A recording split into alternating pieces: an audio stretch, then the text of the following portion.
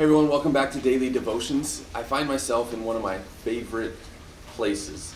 It's a favorite place of mine because, yes, as you can see, it's missing a couple letters because I think they're getting redone. But it is the school office. It's one of my favorite places because just about every day I get to have the privilege of being able to serve in this place.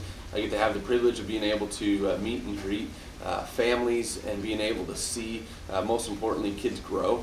But what does this have? I'm not here just because it's one of my favorite places. I'm here because John chapter 1, in this last part of John chapter 1, is talking all about discipleship. And this is why it's one of my favorite places.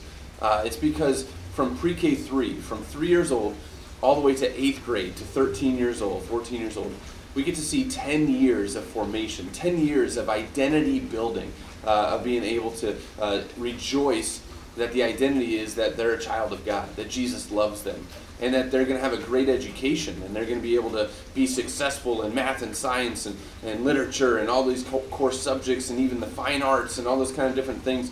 But it's all based out of the gifts and talents and the identity that we are a child of God, that He's given us the abilities, that He's given us the way of discipleship.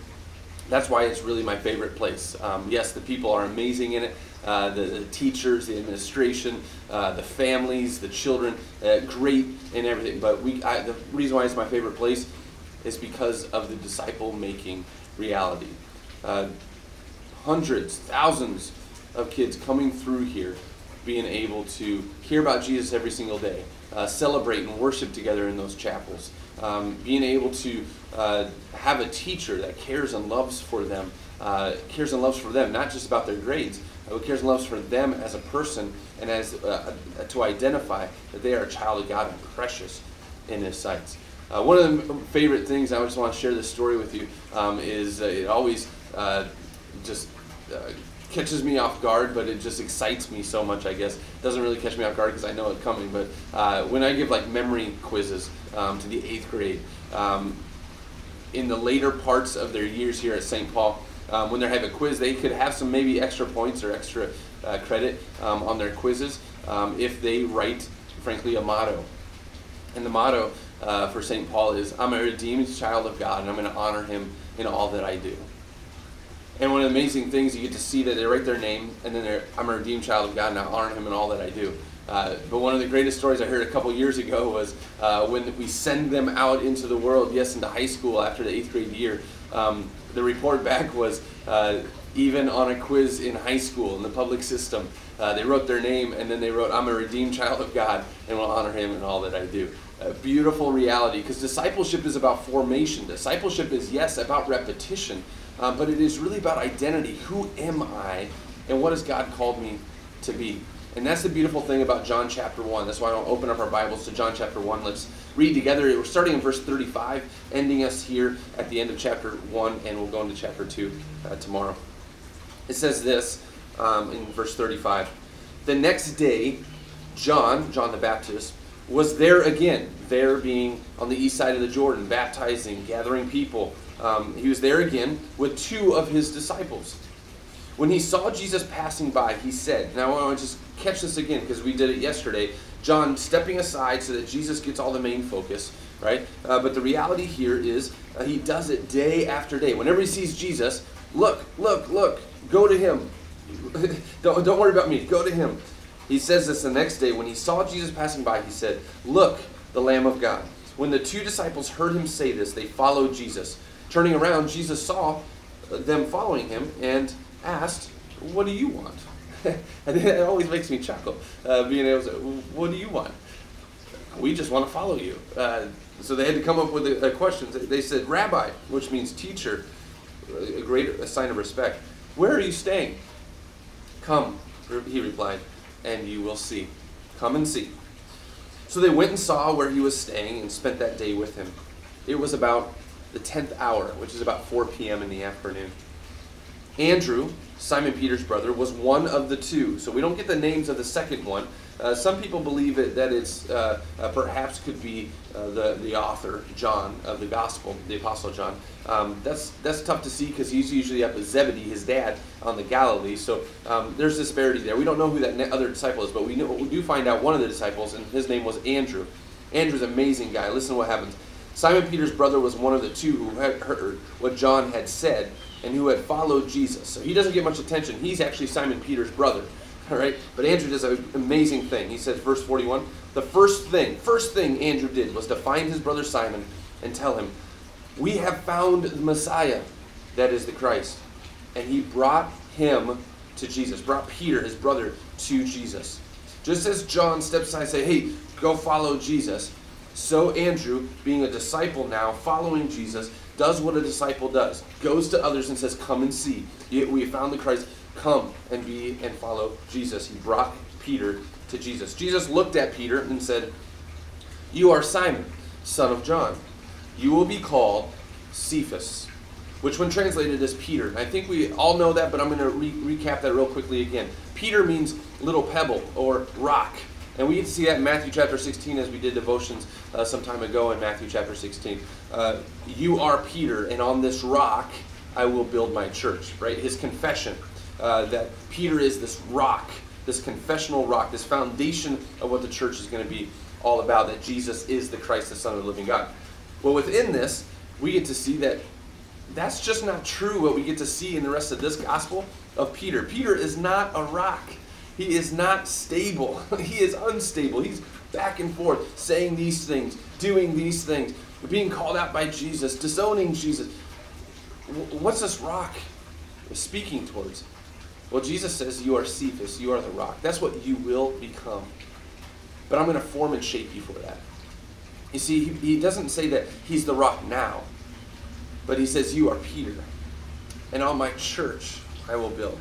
Right? So in Acts, Peter becomes this foundation, this rock of the confession that Jesus was the Christ, the Son of the living God. And so this is something that discipleship does. And that's what I love about reading in John chapter 1 what Jesus does for his disciples. He says, he calls them, come and see. And as you come and see, I'm going to form and shape you to be those confessional rocks for people around you. May not be right now, but hang around Jesus for a while. Be a disciple of Jesus for a while. You'll become more stable about trusting who Jesus is. Jesus continues to go farther. He goes in verse 43, he says, the next day Jesus decided to leave for Galilee, go up north. Finding Philip, he said to him, follow me. Philip, like Andrew and Peter, was from the town of Bethsaida. Philip found Nathanael and told him, we have found the one Moses wrote about in the law, and about whom the prophets also wrote, Jesus of Nazareth, the son of Joseph. Nazareth? Can anything good come from there? It's up in Galilee. Good meaning of purposed of God, Nathanael asked. And Philip does an amazing thing as a disciple of Jesus, as what he kind of bids us to do as disciples of Jesus. He says, come and see. An easy invitation. You have questions? You have doubts? Can anything good come from Nazareth? Philip doesn't say, oh yeah, absolutely, I saw him do this. No. He just says something simple that we as disciples can do as well. Hey, come and see.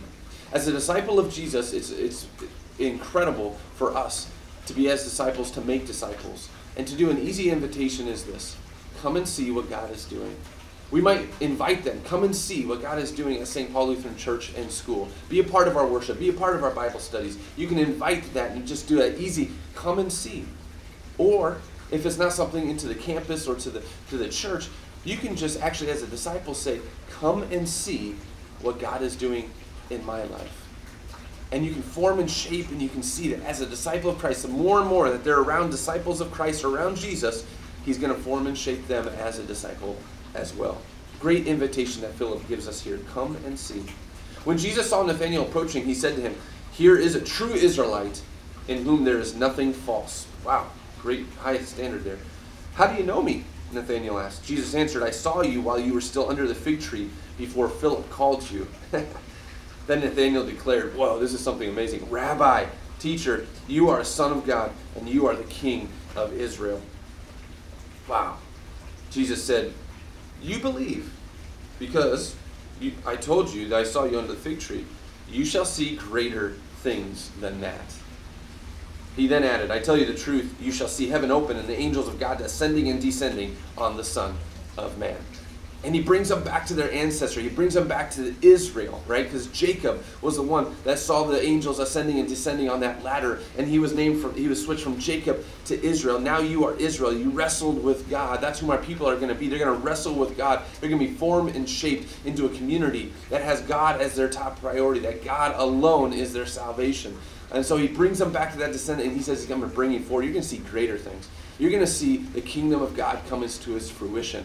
That Jesus is going to be, he's going to see miracles and amazing things, that Jesus is the Son of God. And so, you believe because I called you, or frankly read your mind, you're going to see greater things than that. That's why it's amazing what I get to see on a daily basis, the formation and disciple making that the school does, and it just is an amazing thing. I thank God that I get to see greater things happening every single day in the lives of families. And it's been tough in these times. It's been stress in these times, distance learning and having no interaction. That's hard within disciple making because it's all about the relationship. But God saw it fit for this time to be able to put into the home the way of disciple making. So every single day, the teachings went into the home. The Word of God went into the home. And God has purposed it so that as a family, you can be formed and shaped as a family, as the disciple making. But at this day, I know we're running over a little bit, and I apologize for that, but it is my favorite place, so I have a little bit of passion around it. But a passion around discipleship. Come and see what God is doing in my life. Come and see what God is doing in the church. Great invitation for those that may not know what God is doing in their life. But let's pray over that. We've been taking these daily devotions to end in a word of prayer. Let's pray over the families, yes, of this school. Pray over the families of this community that God is forming and shaping as disciples. But also, let's pray over the bravery and the courage for us to be the disciples with that easy invitation to say, come and see what God is doing around you. Let's pray. Father, we thank you. We thank you for sending Jesus Christ into our world to seek and save the lost. And as he's called his disciples, as we see in John chapter 1, he called them to form and shape them for what you have in mind for their lives. You've called and you shaped and formed us. You've called us by the gospel. You've enlightened us with the gifts. You've sent your Holy Spirit to empower us to be disciples. And so, Father, we pray to you as disciples, following you and you alone. Help us to invite. Help us to explore the people around us.